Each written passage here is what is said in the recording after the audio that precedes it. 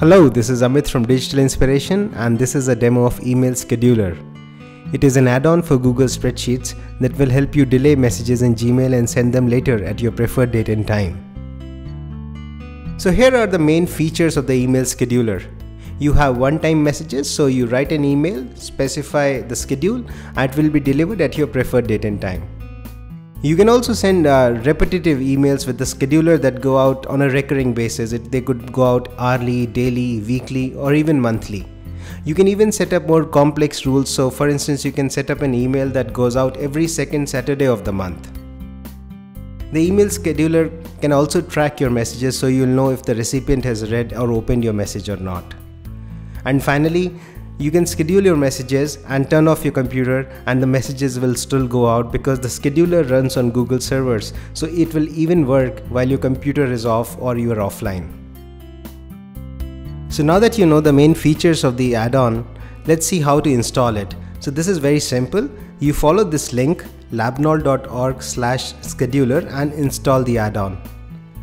Now this add-on is compatible with both Gmail and Google Apps accounts. If for some reason this add-on is not working for your Google Apps accounts, there is a likelihood that some setting is disabled in your Google Apps account.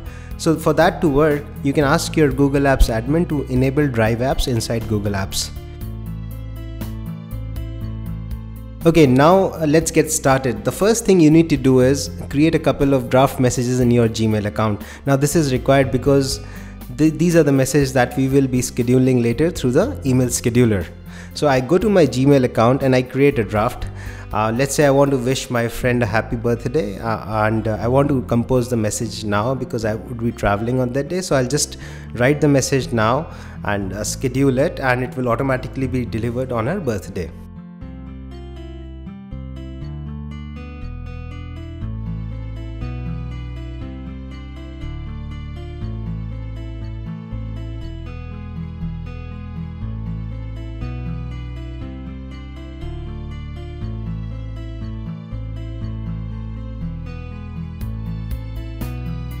Now some people have multiple accounts that are linked to the same Gmail account through aliases. So in case you want to send a particular message from a different account, you can go to the message header and choose a different email address from the from field. So now that my email is ready, the only thing I need to take care of is not hit the send button, because I don't want this email to go out immediately. I want to schedule it later. So once the email is ready, I'll just click the close button and let this draft stay inside my Gmail drafts folder. I will not send it. Let me write another email message now. Now this time I'm writing an email to remind people that they need to fill in the appraisal form at the before the weekend starts. So I'll just write the message, and I'll also attach a PDF document to this email message.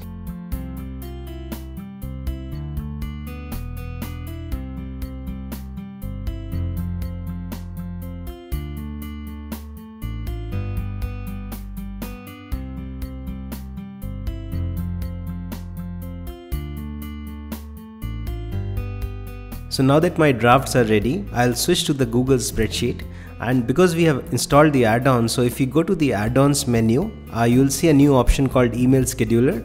I'll choose that, and under that menu I'll choose a configure. Now when you run this for the first time, what this does is it turns your Google spreadsheet into a starter template for the scheduler. So basically all the scheduler activity will be logged in here. Now this will come handy tomorrow, because if you want to see what messages are scheduled or why something is not working, we can use these logs. But for the moment, let's focus on the right sidebar. If you click this drop down, you'll find a list of all draft emails that exist in your Gmail account. I can pick any of these messages and click the schedule button to specify the sending date and time for that message. Now please remember that all messages are scheduled in the time zone of your browser. So for instance, I'm in India and all these messages are scheduled in the India time zone. However, if you're in a different region or a different time zone, the messages, the times will be as per your browser's time zone.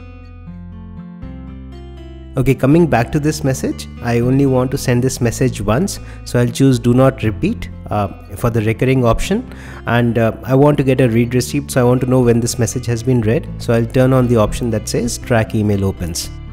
Now Gmail will send this message anytime within plus minus 15 minutes of the actual scheduled time. I'm all set, so I'll click the schedule button to put this message in the sending queue. So the message has been successfully scheduled, and you can find that from the logs as well because a new entry has been added. Now let me try to schedule the other message that we have for the appraisal form reminders. So to get started, I'll pick that message from the drop down and hit the schedule button. Now this time I'll specify a recurring schedule. I want this message to go out on, let's say, every week on the Thursday at 3:30 p.m. So I'll set the schedule accordingly.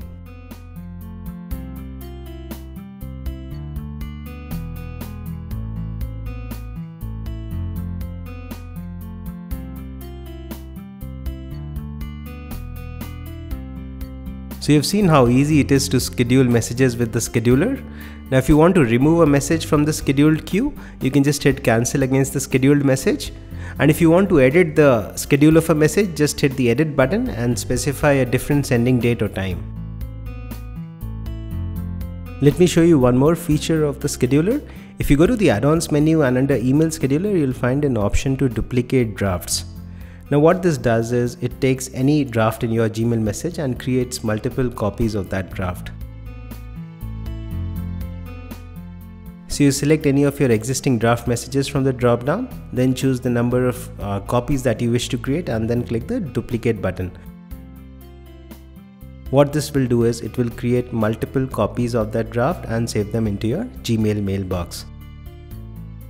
So you can go back to your Gmail account, edit the draft, maybe change the recipient's address, the subject or the body, and then schedule those new drafts through the scheduler itself.